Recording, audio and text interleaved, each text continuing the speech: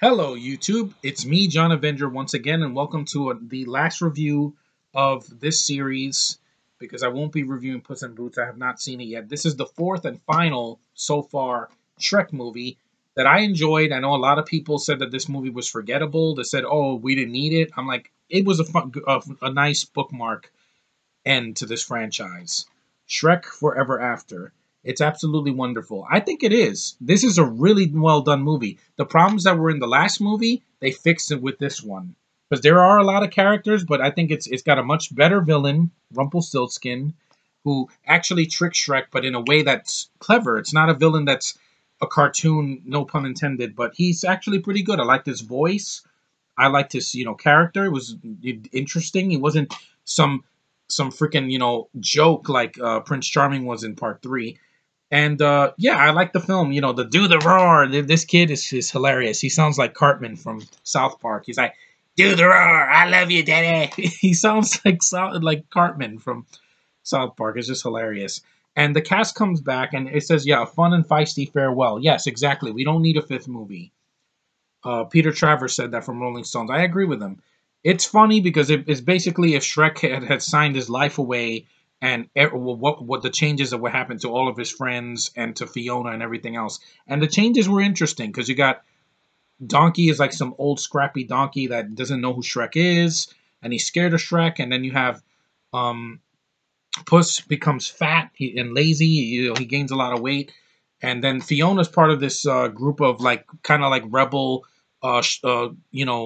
ogres that live in the woods and they're kind of badass, and that's pretty cool. I like that they added more ogres. It pretty much brought the film's full swing, and I like that Fiona was a badass. They actually remembered what happened in the first movie when she was kicking the guys' asses and Robin Hood's Merry Men. That was cool. I liked seeing a female kicking ass that I buy. Unlike nowadays where they fuck it in the ass, Disney. But I'm not gonna say that. This is not about Disney. This is about DreamWorks' final Shrek movie. It's very funny. I laughed in the theater when the scene when Donkey sees the dragon, in the alternate universe, and they play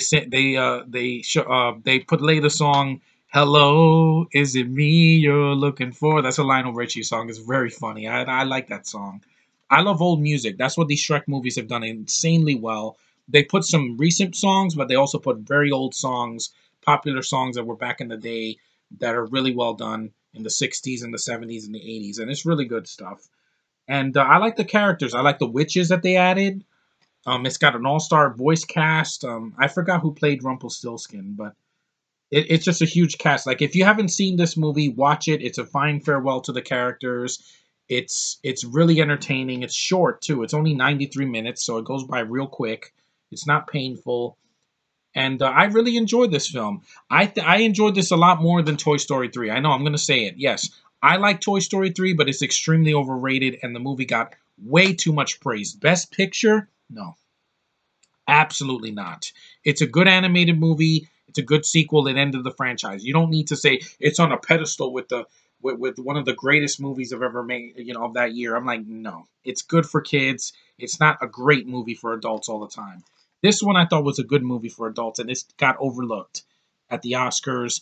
It's a funny movie. It's very well animated. DreamWorks knows what they're freaking doing. That's why these films were successful.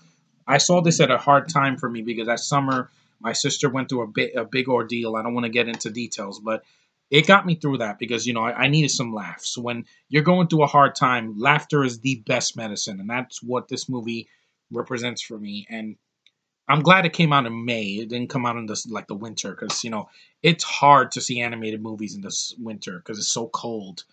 But anyway, it's a fun movie, and Shrek Forever After, it has a lot of. It does have some flaws in it. I think that they do a lot of retreads of the first film. Like some characters get underused. The king and queen are only in a cameo in this, so they're kind of thrown away.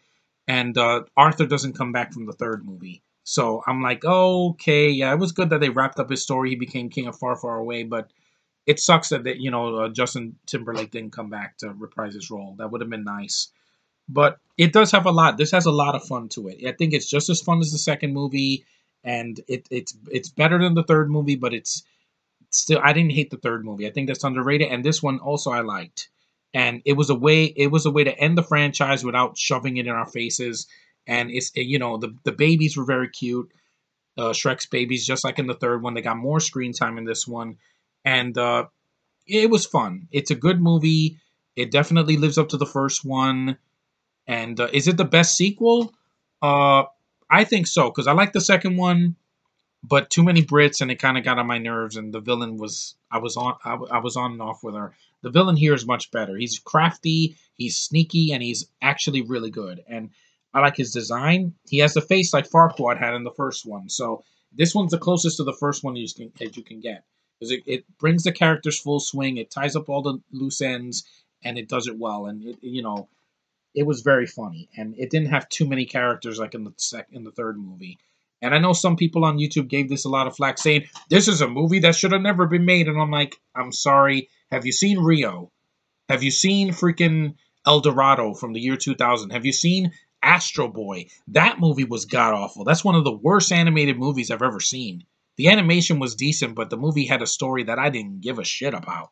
This I did. I liked the characters. I was already invested. See, that's what happens with the sequel. If I'm invested in the characters and they do a good job, I'm going to praise it. Hintity, hint, hint. Just for any people out there. So Shrek Forever After is a good movie. The final chapter, yes. I don't need another one. I'm sorry. It's been too many years. It's been what? This was in 2010. 7 years. All they're gonna do is do like they did with Dumb and Dumber 2 or Zoolander 2. It's not gonna be funny anymore. The fart jokes are gonna go over people's head. And Shrek, I don't know if he's even popular anymore. He's still a good character, but I don't think we need another film. I would rather see like an animated series, or like like shorts like they did with the Christmas special and all that. That's fine, but it's done.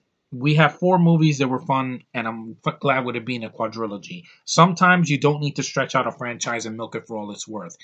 Hintity hint hint. But anyway, this is a good sequel. It ended it right. It was fun. It had a lot of heart to it as well. I forgot to mention that. The film has heart, especially at the end, and it was good. And it ended the franchise just fine. I don't need a fifth movie. And for what it's worth, this cast did a hell of a job. They did four freaking movies. Well, except for Banderas, he only did three. And then he did his own movie, which I don't care about because Shrek's not in it. But they did a job. They did a bang up job. All the movies were fun. I don't hate any of the sequels. And it ended on a high note. So that's all I need from a sequel. I don't need another one that's going to either retcon it or just make it final chapter my ass like they did with Saw, which we're getting another one. Yay. But anyway, watch Shrek Forever After the final chapter. It's worth your time. It's definitely a good sequel, considering some of the sequels we got that year, or reboots. But yeah, I like Shrek Forever After. It's a really good movie. But thanks for watching, guys. Take care. I'm going to do another review right after this. It'll be shorter, of a film I saw in the 90s that has the word green in it. And that'll be coming up next. So take care, and I will see you soon.